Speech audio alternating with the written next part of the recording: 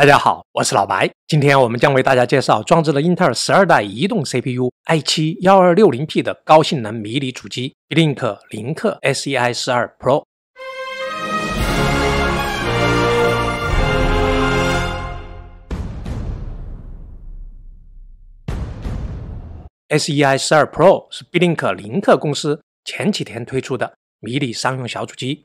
它装置 TDP28 瓦的英特尔移动 CPU i7-1260P， 32GB 双通道 DDR5 内存， 4800兆赫兹， 512GB PCIe 4.0 NVMe SSD， 雷电式接口和双 HDMI 显示接口，可以支持3屏显示输出， WiFi 6加 2.5G 网卡。打开来看一下，这就是主机 126×113×42，只有不到 0.6 升的超小体积。主机和所有的配件都在这了，电源线、短 HDMI 线缆、长 HDMI 线缆、显示器背架和螺丝、说明书，一块可更换的防水抓绒顶带。这电源我们已经见过很多次了，19伏 6.32 安，一共120瓦功率。对迷你主机来说，绝对算一块大功率电源适配器。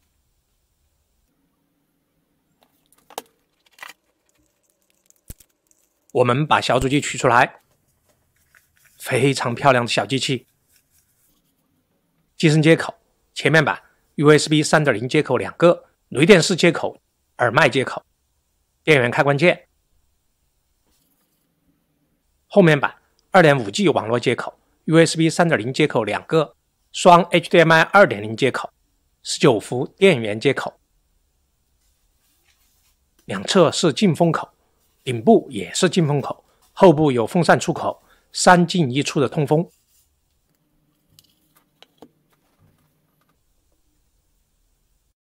我们要打开后盖，把机器拆开来，卸下4颗螺丝，提拉这个拉手就打开了。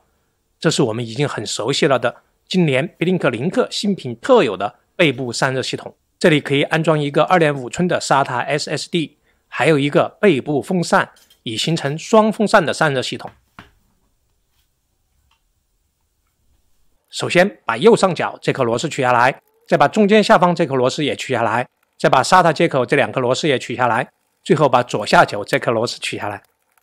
左下角这个螺丝有点长，大家取的时候注意一下。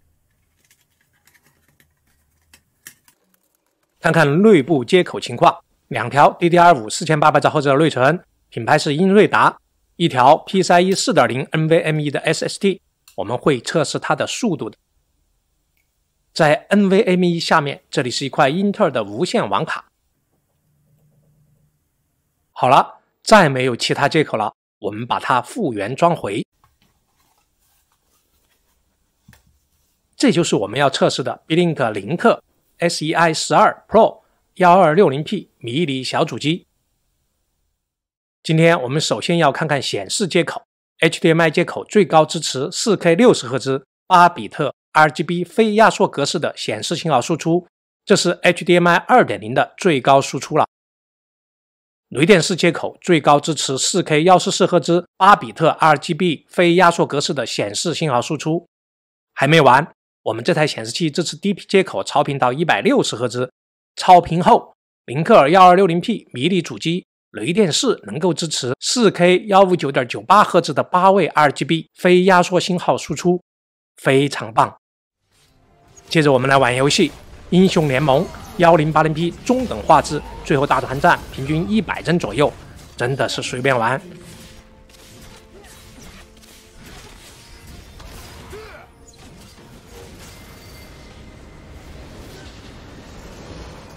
原神 1080P 低画质，跑起来大概50多帧，接近60帧了。这就是96 EU 满血的英特尔 Iris Xe 核显带给我们的游戏体验，能玩有提升，但体验不够好。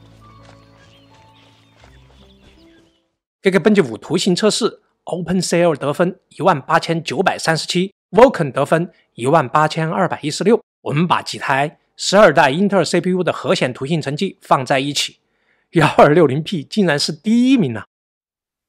我们来看看英特尔 iOS X1 核显的强项——视频解码。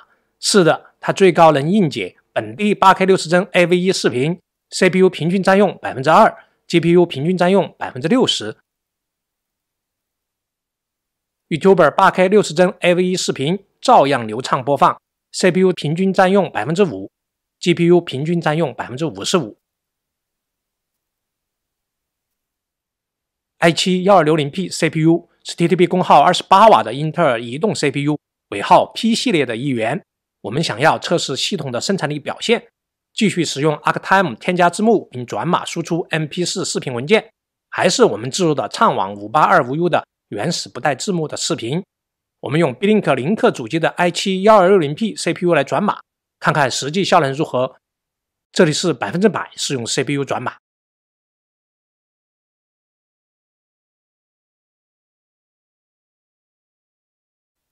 最后结果是15分19秒，共计919秒。对比一下，其他顶级的 AMD 和英特尔 CPU 基本都在800秒左右。1260P 这颗 TDP 28瓦的 i7 离它们有一段距离，但已经很近了。它超过了华尔街峡谷的959秒和小米迷你主机的1003秒。接着我们会进行 CPU 测试 ，CPU Z 多线程 5785.9， 单线程 717.8。华尔街峡谷的多线程 5615.5， 单线程 708.6， Geekbench 5多核 10453， 单核 1668， 华尔街峡谷多核 9353， 单核 1609， Cinebench R3 多核 11173， 单核 1737， 华尔街峡谷多核 11183， 单核 1608， PassMark 多线程 23298，单线程3728，华尔街峡谷多线程21847，单线程3656。以上这些成绩，我们发现 1260P 相比华尔街峡谷是有提升的，但是没有想象中的大。i7-1260P 相比 i5-1240P 在 CPU 上只是频率不同，核心数量是一样。最后看娱乐大师，总分1075201， CPU 得分494309，这就有点生猛了。华尔街峡谷内存和硬盘被吊打，这和他还在用 DDR4 内存和配置 PCIe 3.0 NVMe 有关。所以要碾压华尔街峡谷，光靠 CPU 是不行的，还得靠友军 DDR5 内存和 PCIe 4.0 NVMe 帮忙。设备的整体性能和内存、CPU、硬盘都相关，哪儿都不能缺，不能有明显短板。稳定性是仅次于性能我们最关心的问题。我们打开 IDA64 跑 FPU 单烤的压力测试， CPU 一开始就冲上了56瓦，温度也冲上了87度，整机功耗上到了80瓦左右，但只维持了不到30秒，就下滑到 CPU 功耗35瓦，整机功耗接近54瓦， CPU 频率由一开始的 3.5 赫兹掉到并稳定在 2.8 赫兹， CPU 温度上升稳定在74摄氏度。在单烤的15分钟内，主频一直维持在 2.8 赫兹，功耗35瓦，CPU 温度不超过75度。我说两句，这 Beelink 零刻的 TDP 策略那是太保守了，比起来华尔街峡谷都算是最激进的了。TDP 功耗可以保持在40瓦，小米保持在33瓦，Beelink 零刻你还是 i7 一个35瓦就交差了。PCIe 4.0 NVMe 硬盘测试，这种成绩放在 PCIe 4.0 NVMe， 也就是离入门还有点距离那种，浪费了 PCIe 4.0 NVMe 插槽。买准系统的朋友们可以自己挑选高速的 NVMe SSD。好了，我们要进行本次测试最重要的雷电式接口存储性能测试。还好超过了3000兆 B， 不过一个雷电式接了高速外置存储，就不能接高刷显示器，同时有这两样需求的朋友们就费思量了。继续 WiFi 测试，这就是英特尔 X201 WiFi 6无线网卡，2次都跑了600多兆，和华尔街峡谷一样。2.5G 网卡我们也是用了 iPad 3测试了内网性能，不论单线程上传下载还是多线程上传下载，都跑到了 2.37G， 跑满了带宽。这块 2.5G 网卡没有兼容性问题。Beelink 零刻SEi12 Pro 装置了12代酷睿 i7 CPU 1260P， 在 Windows 下的功耗表现如下： Windows 下待机功耗 12.2 到 13.3 瓦， CPU Z 最高功耗 81.26 瓦，单核满载54瓦， Geekbench 5最高功耗 92.38 瓦 Cinebench R23 最高功耗 94.18 瓦 PassMark 最高功耗 92.46 瓦娱乐大师最高功耗 94.26 瓦室温20摄氏度的时候，待机温度35摄氏度 SSD 待机温度40摄氏度。这台小主机待机时风扇没有噪音，非常安静，我就没有测试了。CPU 满载时噪音是50分贝出头。保留节目是我们给 1260P 运行 openwrt 测试。这里是 BIOS， 这里可以调整 TDP 策略，我们以后可以折腾，今天就不调整了。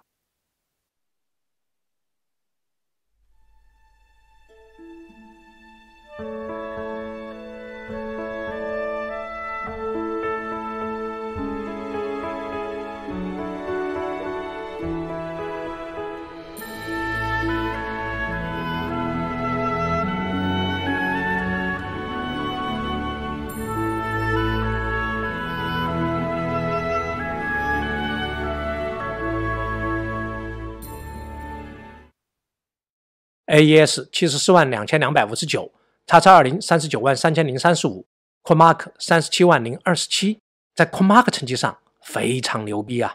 一出道就巅峰了，不仅超过了华尔街峡谷和小米迷你主机的 i5-1240P， 连自己同门的 GTR6 6900HX SEi12 Pro 的 6800H 也不客气的超过了。当然我们知道 Beelink 零刻调教 AMD Ryzen CPU 也是同样保守的。我想告诉大家，一台迷你电脑只有 CPU 强是不够的，还得靠相匹配的友军资源。今天这台 i7-1260P 如果没有 DDR5， 没有 PCIe 4.0 NVMe， 没有雷电4，以 Beelink 零刻的保守调教风格，与华尔街峡谷青春版相比，吸引力不会超出太多。但是当 Beelink 零刻补齐了这些短板，整台设备就闪闪发光了。这是一台几乎没有短板的英特尔 CPU 的小主机。如果唯一可以挑刺的话，雷电4接口后置可以算一条吧。Beelink零刻已经承诺给所有购买了带120瓦电源的小主机的朋友，全部更换新的更小更窄的电源适配器，还有购机30天内可以退换的承诺，这些都是赢得消费者的重要举措。好了，今天就讲到这里了，我是老白，谢谢大家的观看，再见。